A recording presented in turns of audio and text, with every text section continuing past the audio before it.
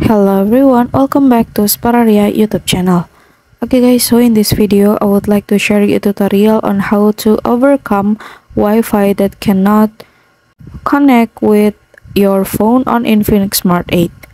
Okay guys, if your Wi-Fi cannot connect with another device, you don't need to be worried because I'll give you a solution guys. So yeah, without any further ado, let's get started the tutorial. And first thing first that you have to do, you can go to settings menu first guys, and then here you can go to Wi-Fi,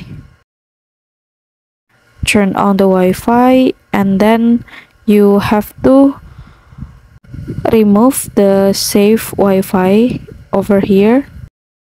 You can click forget, and yeah, so the next step is you can reset the Wi-Fi settings.